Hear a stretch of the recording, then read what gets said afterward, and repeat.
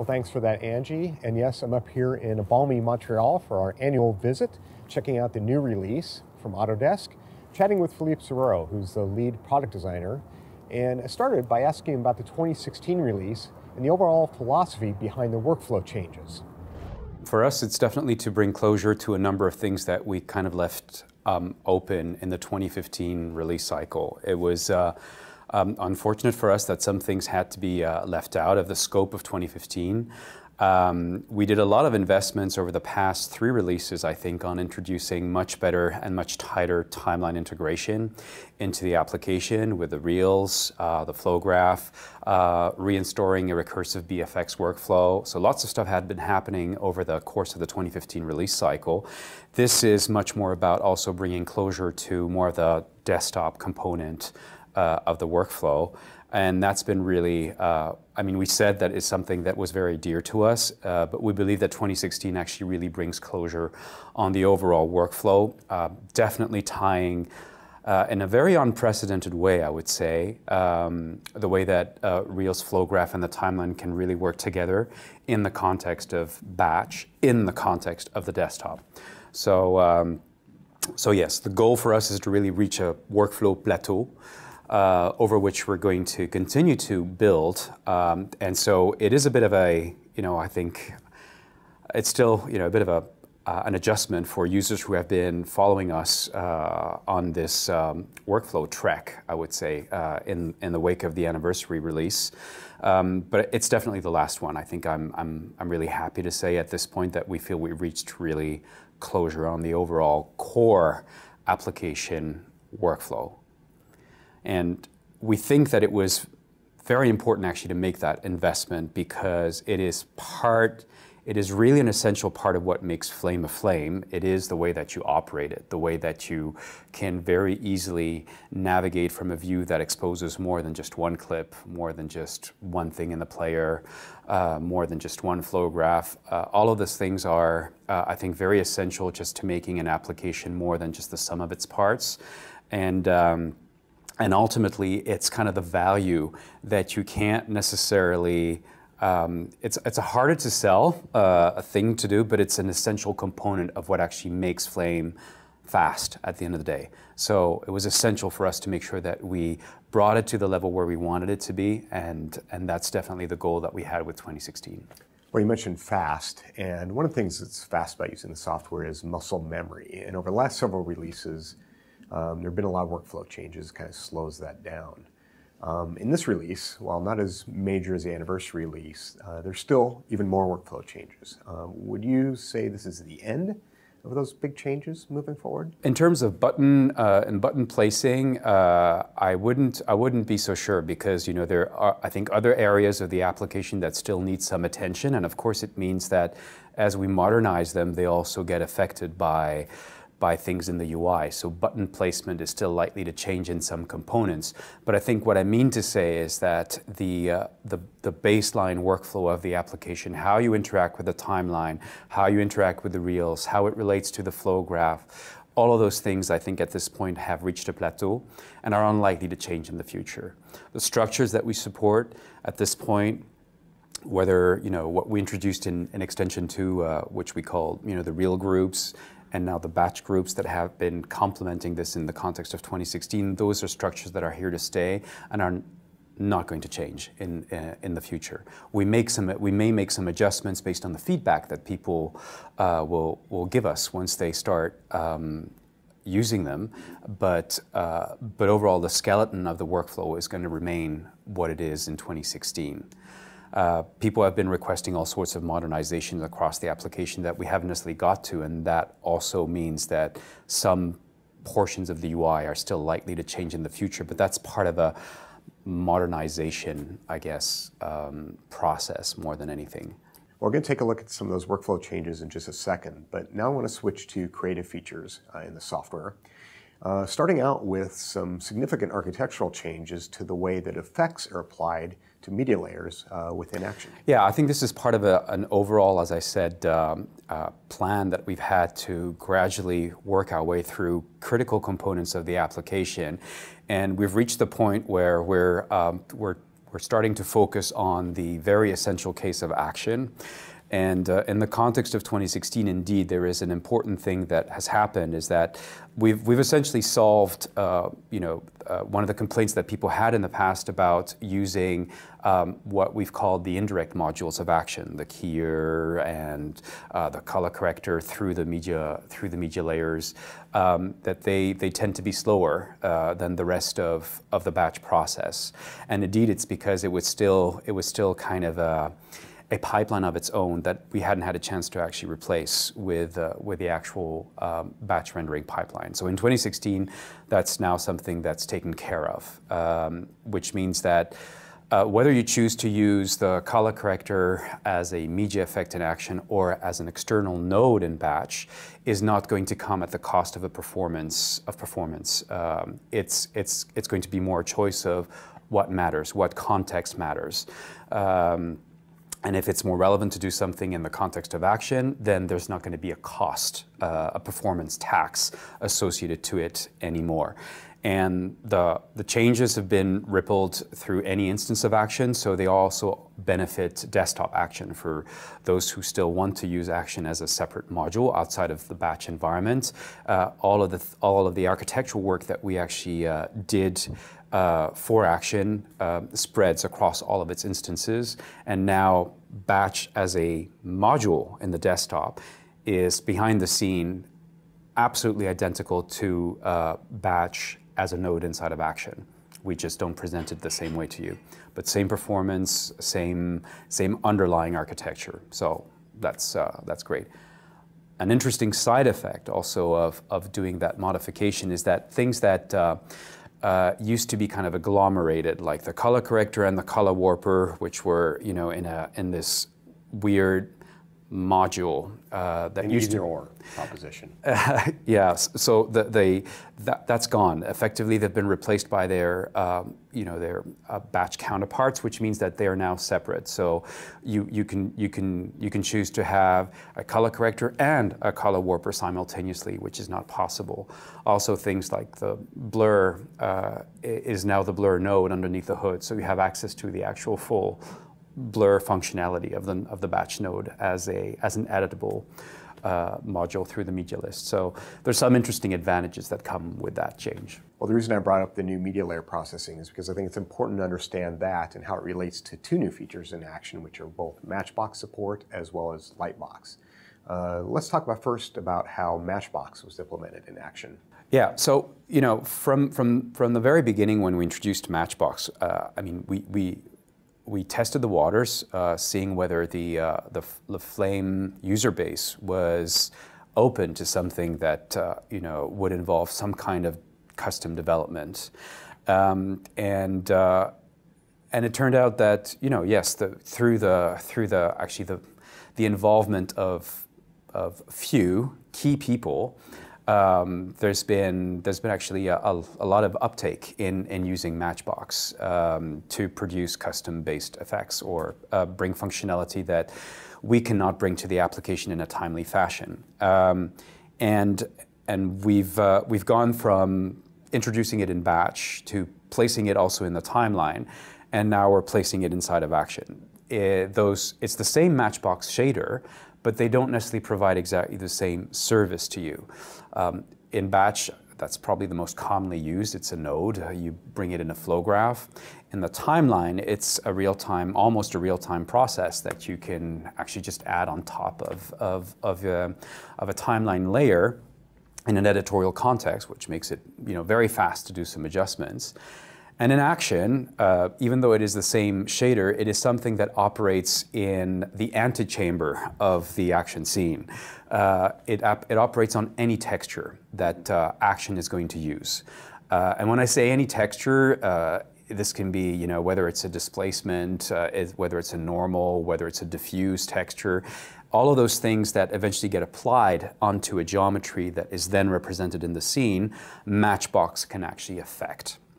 And it delivers a very non-linear method of applying effects to things that ultimately get represented in the action scene.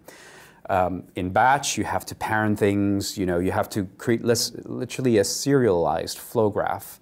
In action, we present Matchbox in the form of a node in the schematic that can get parented to multiple textures instantaneously and therefore affect them very quickly. We use the priority editor to deal with priorities of these effects between them.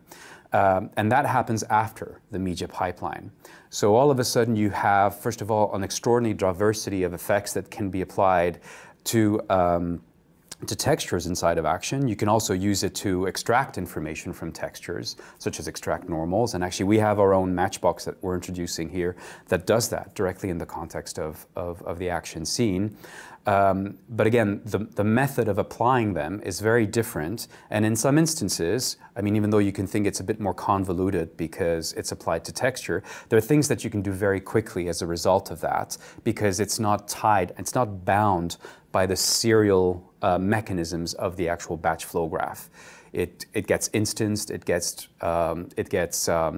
daisy chained, much like any kind of action-like node in the schematic of action.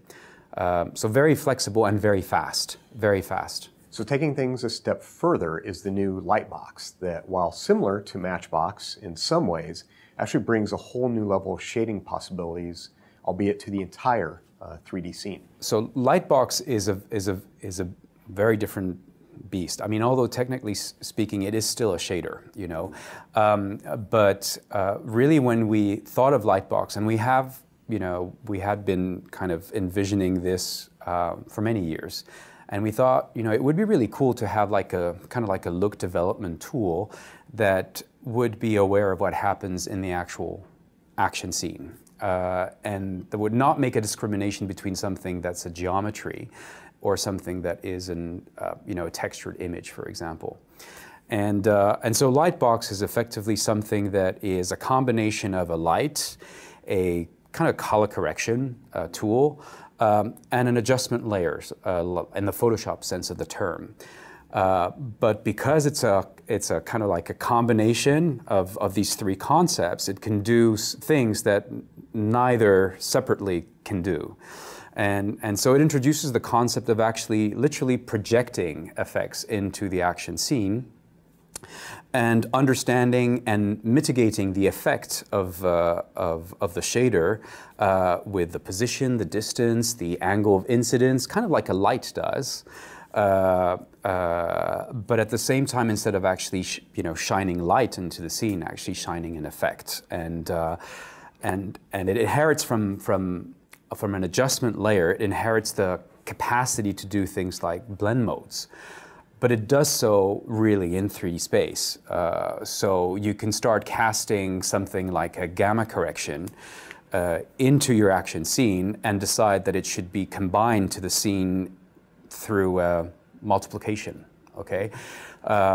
It also understands priority, just like in adjustment layers. And so we use also the priority editor to convey the fact that you can daisy chain these shaders together, but decide in which order they should be actually applied through each light. So, so it's definitely a departure from what you would know with, let's say, traditional look development. And we think that in a very similar way to the reasons why we chose to introduce something like an action G-mask, the fact that you would deal with certain problems in the action scene allows you to deal with certain integration problems where they actually appear, as opposed to upstream in the media and trying to tackle those and then see what the consequences of those changes are downstream, which is a very kind of like serial type of flow graph type of workflow. And of course, they complement each other very well, right. Very well. So in essence, Lightbox is also for the first time us opening the floodgates to custom development directly inside of the action scene. So you can create your own effects. You can completely sample the entire action scene if you want to. Everything is actually available through the Lightbox API that we are providing. So what's the complexity of actually creating a Lightbox shader compared to creating a Matchbox shader? I would say that it depends what you want to do. For simple things, if we talk about basic color correction stuff, pixel-based operations, It's not that complicated. Actually, the API offers you various levels of proficiency. If you are a pro of code development, we actually literally expose the guts of action to you. So you could go as far as reprogramming entirely the lighting in action if you wanted to. You could do that, okay? Obviously, this is not something that this is not something I could do, okay? But some people can. And so if this is what you want to do, we let you do it. But at a more basic level, we provide you with a framework, an API that's going to take care of a lot of things. Like you don't have to think about distance and sampling stuff. It's action that's going to take over that. You can just focus really on the pixel on the pixel manipulation aspect of things.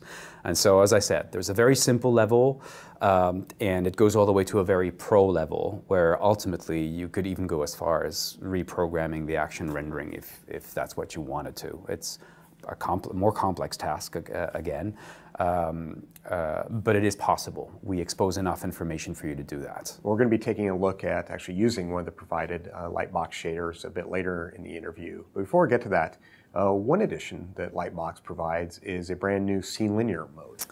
Yes, that's something that is definitely new. For the first time, I think we have a scene linear environment, which is action, in which the Lightbox shaders that we provide actually that are definitely inspired from the color corrector. You'll see components of it that we've actually transformed into Lightbox shaders.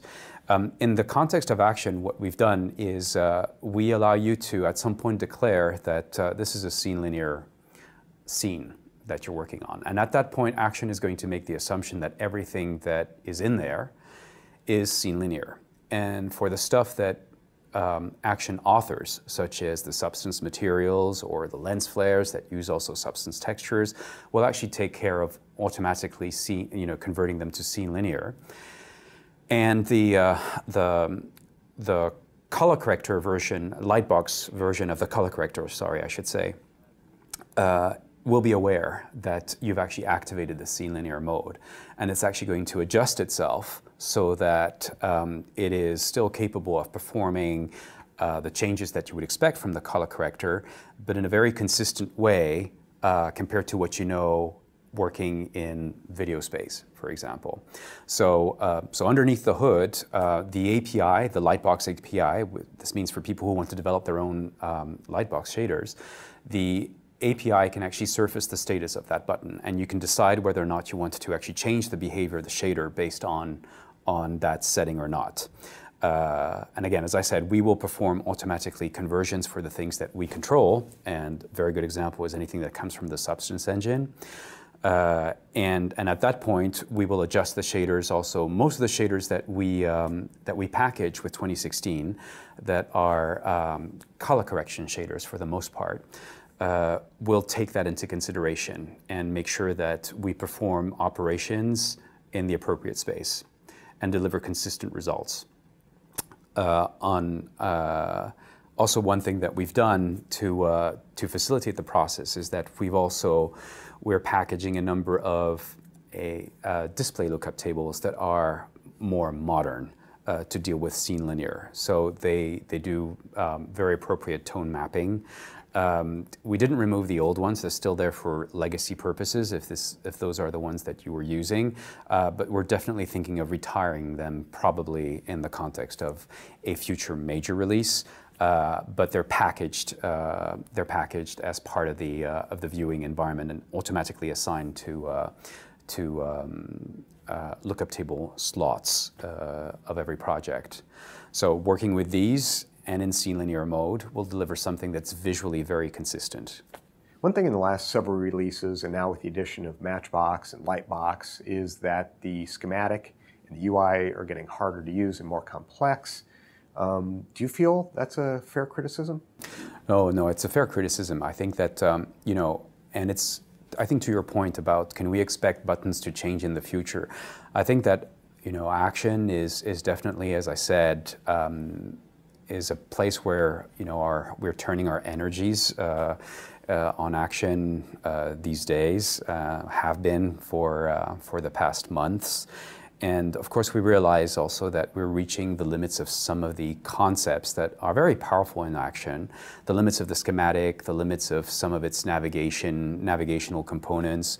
And clearly, this is something that we would love to revisit in a future release. So I think it's a fair criticism to say that it can get very complicated. Even though to do simple things, it's not that complicated. It's just when you start piling up a lot of these various objects, I agree with you that there's a lot that can happen in a schematic, and it can be a bit daunting for people who are not necessarily familiar with all these concepts to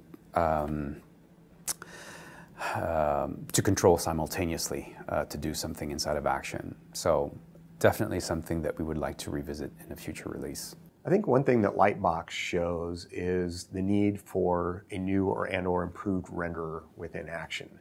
I mean, over the last several years, you've seen really big improvements in real-time rendering in game engines like Unreal, as well as GPU physically based renderers.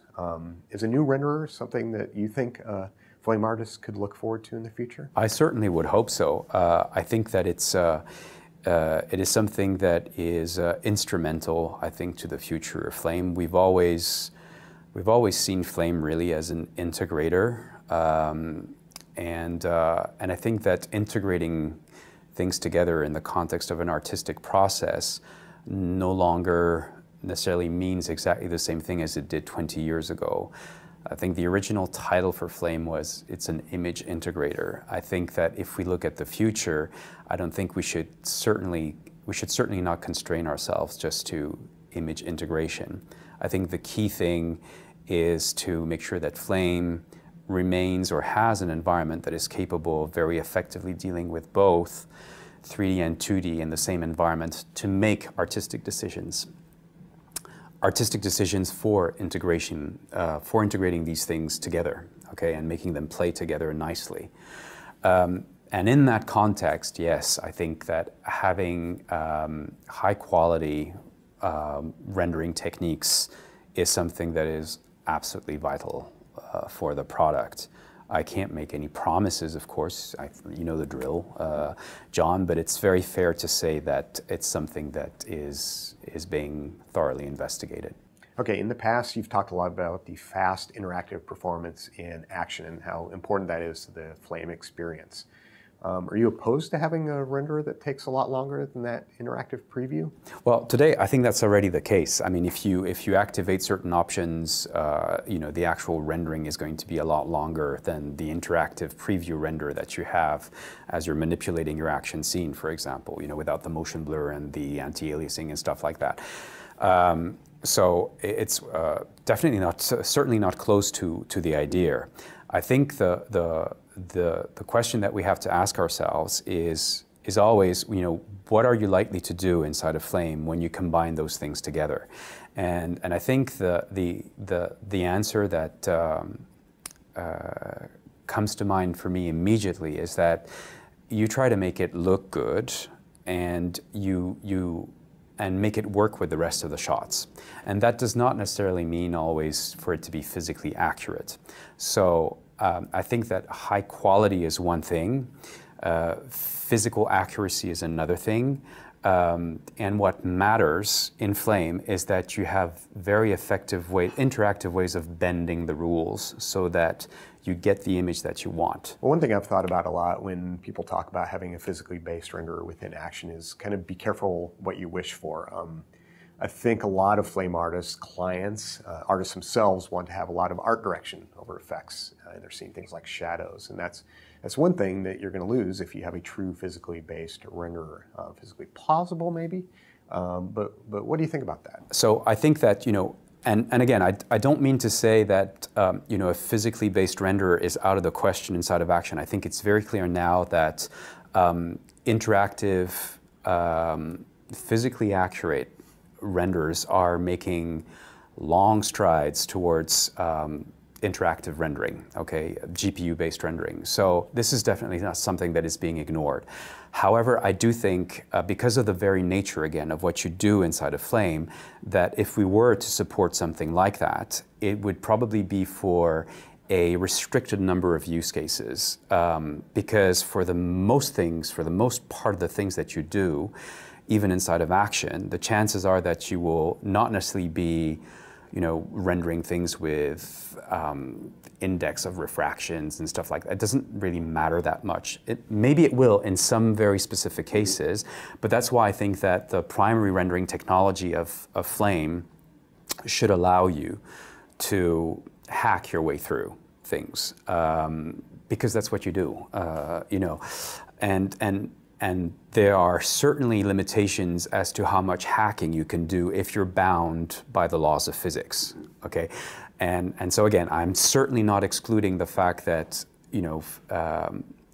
a physically accurate renderer could make its way inside of Action. I do think, however, that it would probably need to be a secondary rendering engine for Action that you would be ready to use with a certain number of constraints that come from physical accuracy.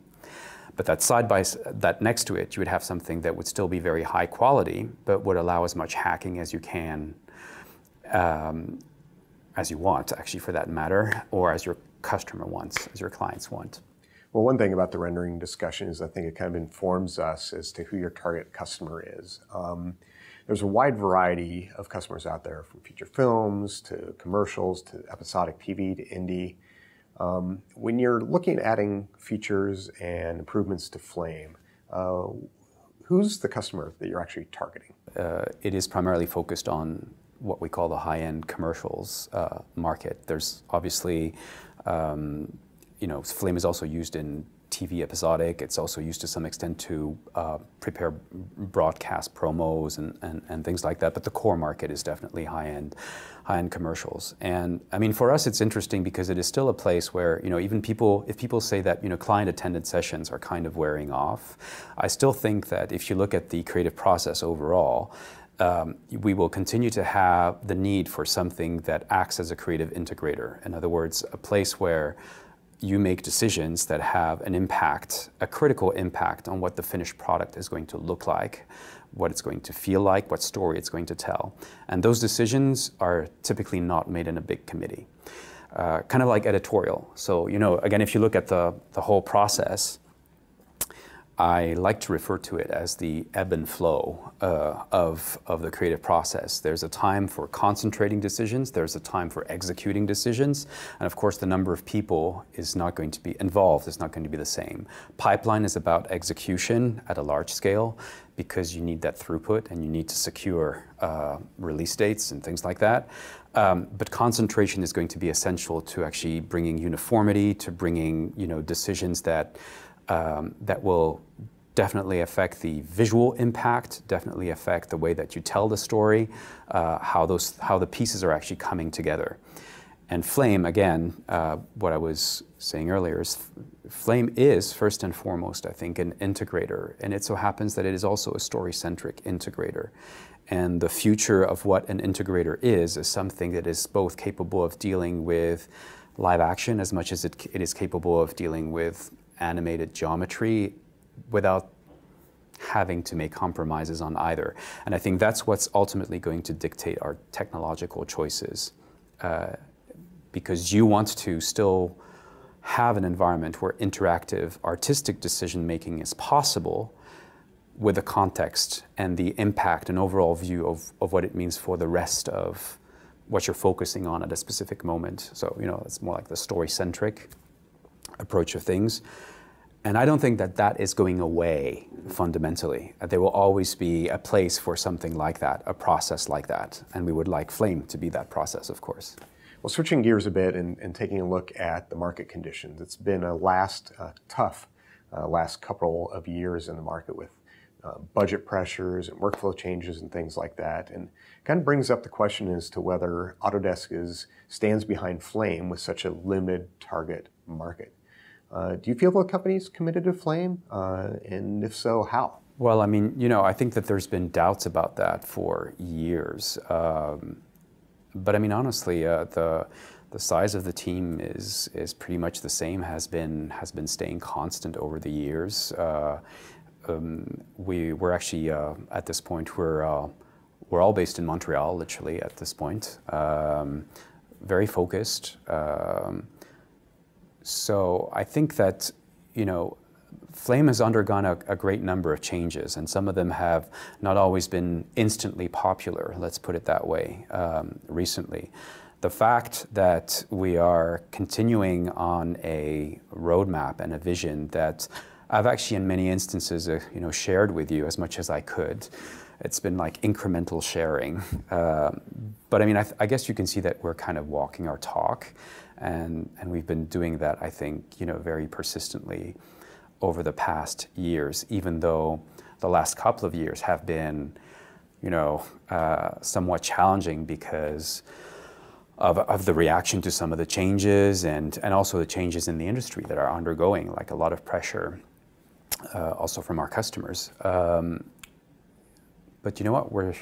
We're still here, and we're still delivering strong releases, and we're still investing major efforts in modernizing a 22-year-old application. So I think hopefully that speaks to the commitment of Autodesk.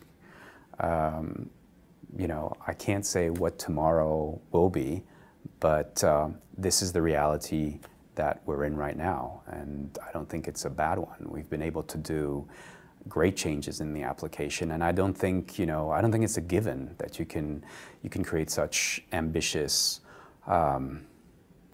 what's the word? A reformation of the application. It's not easy to sell internally. Right. So before I came up here, I posted on the Logic Face Group page asking people to add any questions for you. And something that came up quite often were revisiting old creative tools, things like text and paint and even particles in action. With all the workflow changes that you've done, architectural changes, in addition to creative tools, how do you feel about the balance between those things and the need to kind of revamp and revisit those standard creative tools from the past? Oh, that's very, very hard. I think what you will see is that if you look at the way releases are structured, and I think I explained that also on Facebook, is that we tend to have two types of releases. I guess one style of release that we would call strategical, where we introduce things that may not necessarily have been requested, but we believe are important to take us where we would like to be with the product. And they're tactical releases, which are more about solving problems that are arising very quickly, or are dictated by a very sudden change in the industry. Like whether it's stereo, we had a tactical, I guess, response to stereo. 4K is another one. I mean, it's obviously here to stay. I mean, I don't think we're gonna necessarily go away from higher resolution imagery, but that would be tactical. So the previous extension was more of a tactical release. 2016 for me is more of a strategical release, insofar that it introduces workflow concepts, but also I think artistic concepts that we think are very relevant for what we want Flame to be in the future. Striking a balance between the two is very challenging, extremely challenging, because you can't do everything. And so I think you were asking me where we stand right now. I think it's fair to say that I think that with 2016, we're finally turning the page of the workflow changes, and that's something that I wish we had been able to do it in the 2015 release cycle, but development sometimes takes time, and I think it was the right decision not to rush these things out, especially when they touch the core application workflow. But I think we're turning this page, and already with 2016, as I said, we're already focusing our energies on things that are absolutely critical, I think, to the creative identity of the product, like action. so how this is going to translate in the future releases, I cannot promise, but that's the position in which we're in now. We are turning our energies into something, other critical artistic components, creative components of the application, and that's what we will be focusing on in the next foreseeable future. That doesn't mean that things like conform or processes that are absolutely essential for the application to be efficient on a day-to-day basis for our customers. That doesn't mean that they're taking that we think that they're less important. Actually, quite the opposite. But I think we're at the stage now where we're ready to look more in depth at the core creative tools in the application. As far as paint and text are concerned, it's a recurrent topic, and I have to tell you that there's no question on our side about how much this is used in the field. It's just that we have to make sometimes very, very tough choices, and for us it was essential to finish the workflow of the application, put in place some architectural changes that are an investment for the future, and they happen at the detriment of those things. And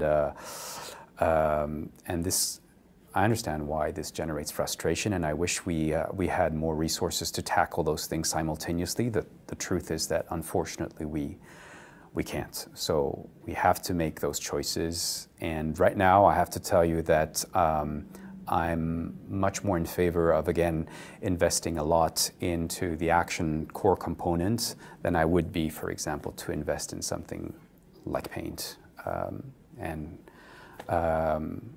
I know that this is a frustrating topic, but I do think that at this point it's the right place to invest. It's the right place also it is what makes Flame also different from a creative standpoint, if we play our cards right. Now, philosophically speaking, I think there are kind of two general ways you could proceed with a new text tool, and that's the old school character generator, or more like an Illustrator text-based design tool. Speaking hypothetically, of course, which do you see would be more attractive in its place in Flame? I think it's probably neither. It's definitely not the character generator. I think really is if you want to have something that allows you to have more of creative flexibility, then I think it needs to be in a place where that's conducive to that. And I think right now it has to happen in something that is capable of understanding textures, lighting, orientation, depth, things like that. And so it places, as I said, it places Action as a very strong candidate to be the host of new text functionality. And historically, in version 2010, we started an effort, and then it got stopped in the light of other stuff that we thought were more important with the new shader pipeline that was introduced inside of Action. And I think it was also the right decision at the time to do that. So I think that really, if I had to summarize, it would be more like a 3D Illustrator. I think that would be really the ideal scenario for Flame. Okay, so I want to bring up the L word. Well, actually two words, and that's Logic Ops. When you removed the Logic Ops tool, substituting and replacing it with the Comp tool, you actually upset a large part of the user base. In 2016, though, you've finally made some changes to hopefully make those people happy. Can you walk us through the changes to the Comp node in this release? Yeah, so the one thing that, I think the LA user group was an eye-opening experience in understanding how important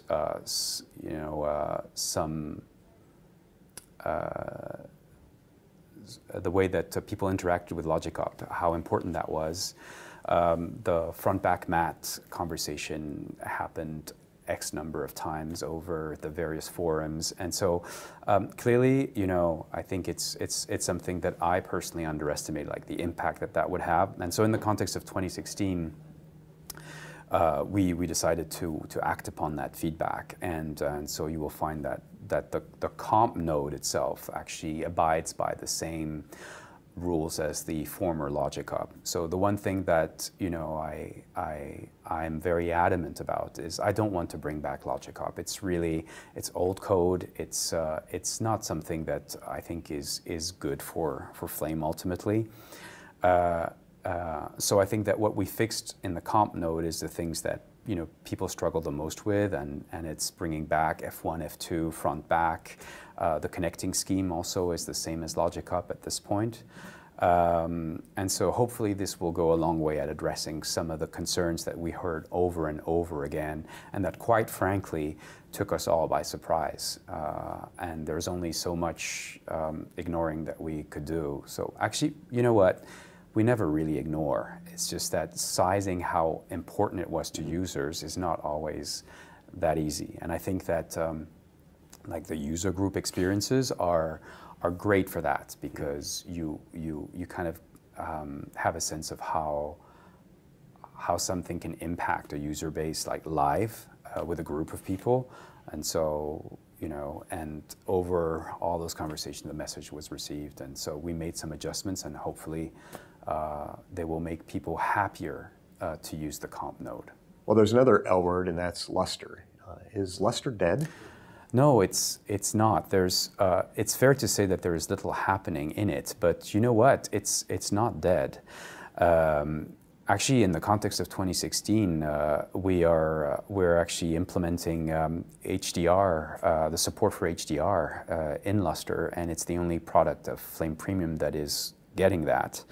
Obviously, because it's in the segment where Luster plays, where it's the most relevant right now, and it's film DI. So it's still under development. It's not our primary focus as a development team, but it's not dead. We're continuing to bring new functionality to it, albeit not as much as some people who only do grading would wish for. But it's still something that we're supporting, and we are continuing to develop. And I think I've said that a number of times, but it's also a question of people not necessarily believing it. But I think, our intention is still to continue to develop Luster and maintain it for as long as we think that, it's capable of providing a service that Flame on its own is not capable of providing. Now, some people may interpret this as me saying that Luster is going to make its way inside of Flame. And every time this comes up, I say, no, this is not what we intend to do. I think what we're interested in doing with color correction inside of Flame is making sure that it has the tools to actually deal with look development as a much more broader process than just color. And in the context of finishing, color plays an essential part, but look development generally is extremely important. And it's not only about color. It's throwing anything that is required at the image to make it look the way that you want. And in that respect, we would want Flame to grow, to be able to be autonomous in that respect in the context of finishing. That's a very different statement from saying that Luster is going to be in Flame. That's not really the intention. Well, why don't we give people a break from looking at us and dive in and take a look at some of the new features in the software. Sounds good.